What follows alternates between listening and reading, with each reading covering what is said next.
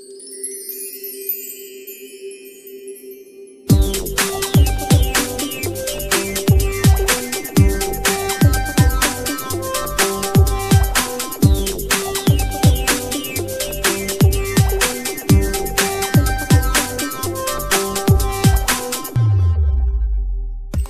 this episode of How It's Automated.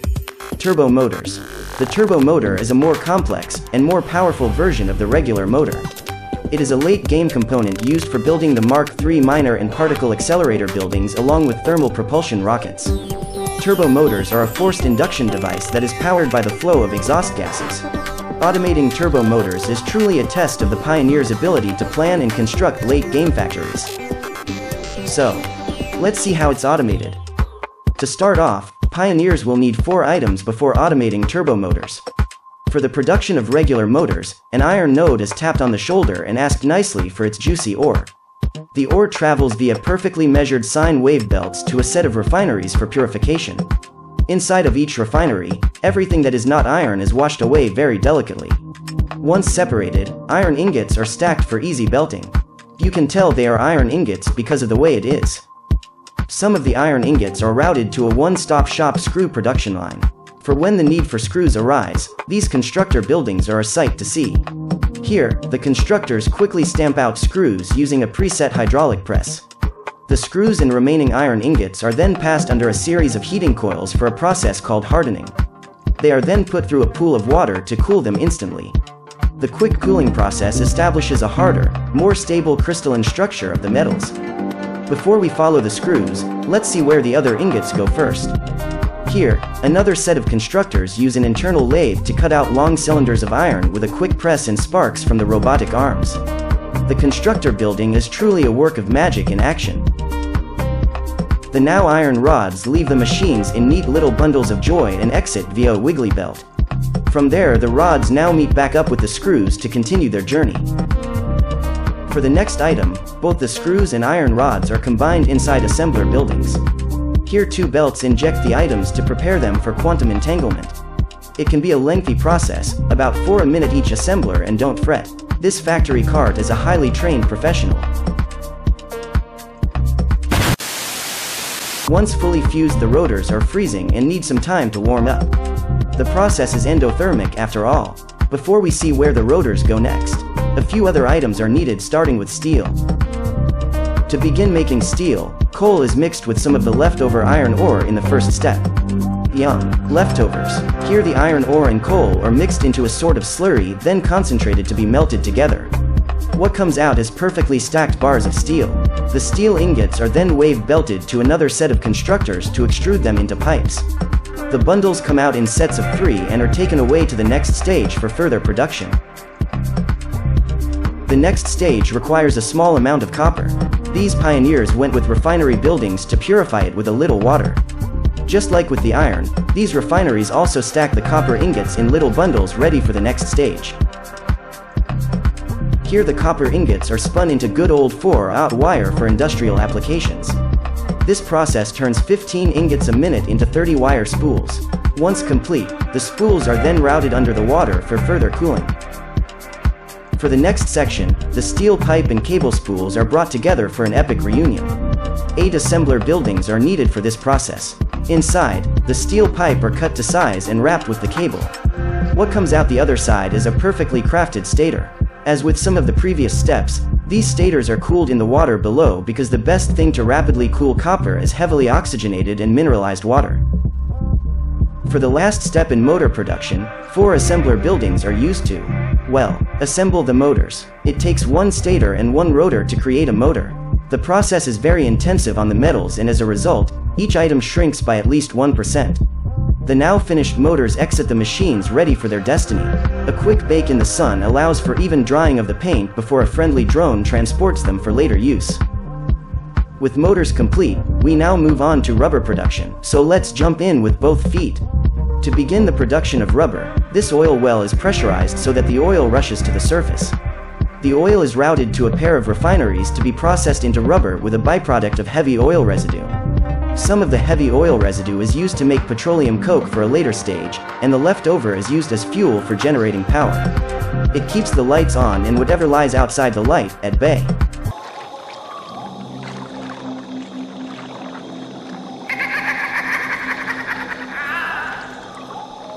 Nope, I'm out.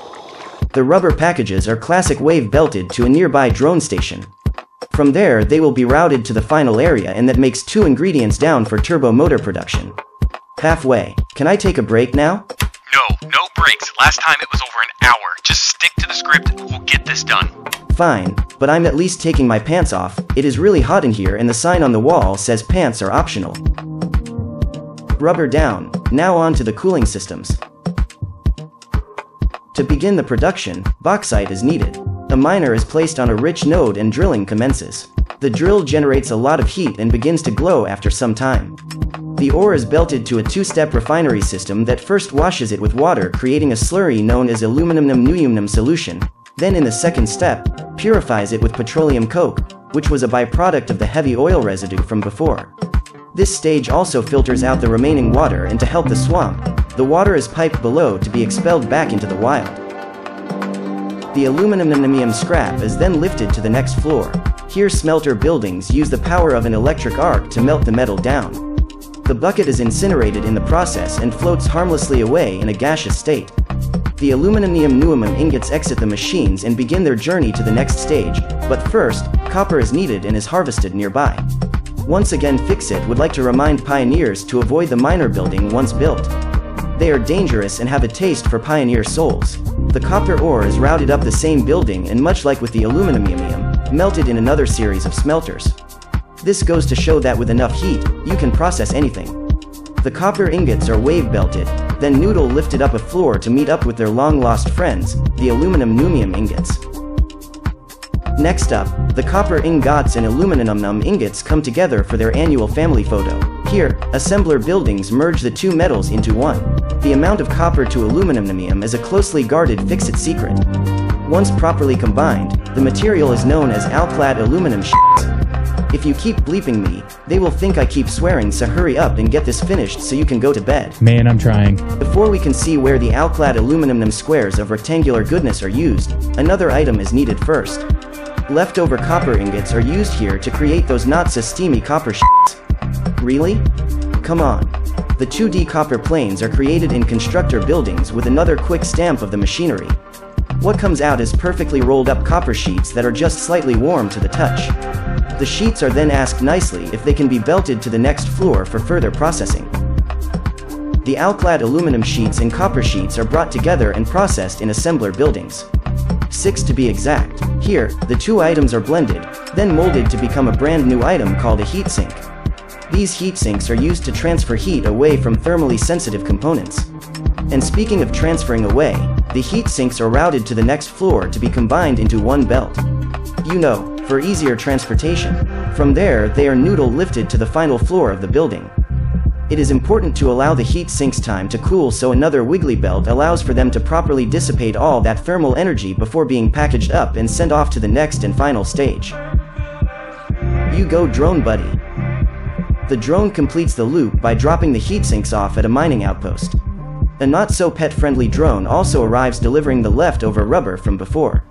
Water is piped in from another local well with a purity of 99.999% pure water. The water is so pure, a special Mark II pipe is used to prevent the water from leaching out the metal. The last item needed is just some good old nitrogen gas. It is extracted from the ground via a well pressurizer. This nitrogen node has been redacted by Fixit for being too good, so you won't find this node on the map. The heat sinks, rubber, water, and nitrogen are all used by 3 blenders to create cooling systems. You can see from above how the blender literally blends the liquids and solids together in a slurry. The liquid is then poured into molds to create what is known as a cooling system. The cooling systems are allotted the proper time to cool before being packaged up for a drone to take them to the final processing area. But one more item is needed before we can show the final area. Radio control units. Only one more item is needed. Let's go. To start off for the radio control unit line, these pioneers begin by processing copper right from the ground. This miner hasn't stolen any pioneer souls just yet. The ore is smelted down as smelters that smelt things. Who would have guessed? The copper ingots are then routed to 2 different sets of constructors for further processing. With the first step, the copper ingots are converted into more of those not-so-steamy copper shits. Please stop bleeping me.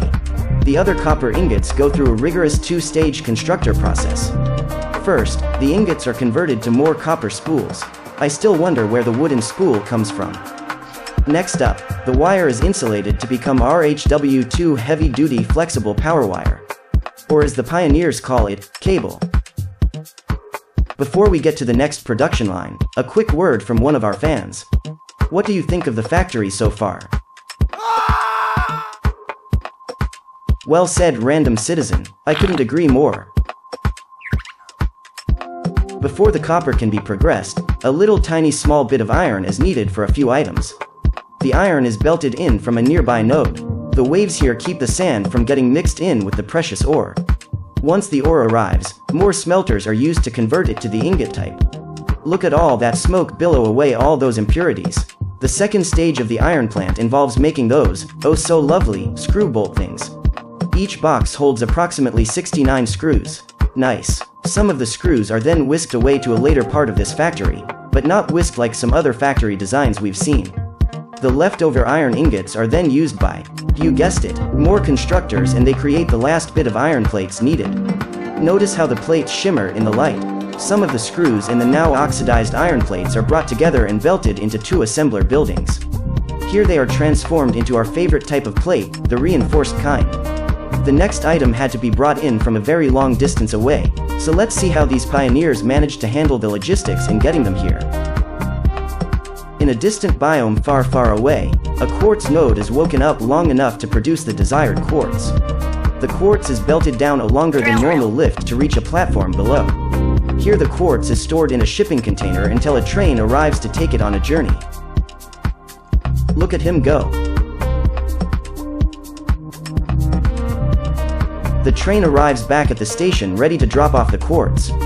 It only needs one step before it is ready to be combined with some of the other items we covered. Here constructors purify the quartz down to remove all impurities by crushing it until the impurities give up. What's left is a somewhat purer form of quartz crystal, 99.55% pure to be exact. The cable, reinforced iron plates, and quartz crystal all meet up at 5 manufacturer buildings. The most magical of all processing happens in these buildings. Each item is vaporized, then reassembled at the atomic level, creating what is known as crystal oscillators. Anything that isn't a crystal oscillator is ejected in a gaseous state into the atmosphere. These oscillators are critical for any electronics relying on timing. And here we go again. Before we can show where the crystal oscillators go, another item is needed to be made first. Getting lost yet? Because this sign sure is. Let's dive right in as the finished product is right around the corner. For the next step of the process, plastic is needed, so good old crude oil is located. The local coastal area has it just seeping from the ground. Since the oil is already making its way to the surface, 2 oil extractors are placed above the holes and the oil is directed into a pipe system.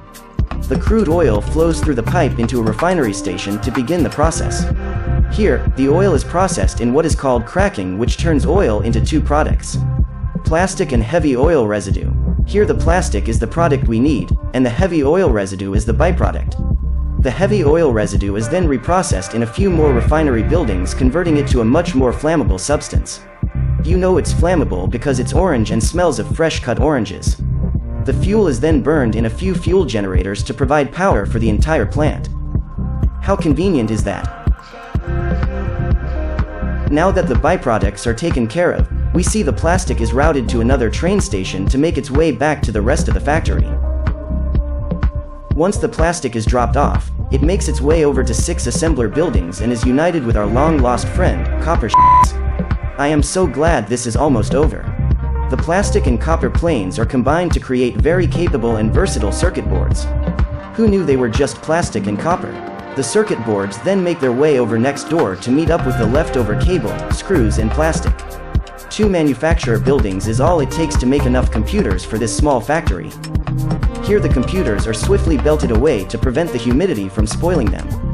these computers are perfectly right. Remember those aluminum ingots these pioneers were making before? Here we see the extras dropped off via drone. The aluminum ingots are stamped out into what they like to call aluminium casings. Once the casings are cool, they meet up at the final station with the computers in crystal oscillators. Here the last set of manufacturers for this stage are used to automate radio control units. As the radio control units are exiting the machines, they are tuned to a local rock station to ensure functionality. The drone, aptly named Home Free, takes the radio control units to the overall final stage for this factory. Finally, all 4 items down. Now on to see the final stage. Turbo motor time. The radio control units, rubber, cooling system, and motors are all delivered standard Fixit airmail. Drone buddies make the world go round. Here, the 4 items are belted into the final manufacturing station. Once again, the manufacturer buildings work their magic, turning these everyday household items into turbo motors. As the turbo motors leave the machines, they get a coating of a clear protectant and spot-free wax. These items must have time to dry, and the standard wiggly belt ensures a streak-free shine. The turbo motors finish their tanning session with one last wave belt, to ensure no dust settled on them. The turbo motors are then taken away by yet another drone, but this one will deliver it to any awesome shop around the globe. There, pioneers can spend their hard-earned coupons to purchase them, rather than build them. And that is how turbo motors are automated. These pioneers can now build as many Mark III miners as they need, and with that, provide more resources for Fixit. Turbo motors are certainly no easy task to automate and should only be attempted by veteran pioneers. But doing so may boost their careers. This was the most requested item for the series to date, and with this one down, let me know in the comments below what you would like to see next. Thank you all so much for the contributions. Everything you see here was built during my live streams on Twitch, and we had such fun putting it together.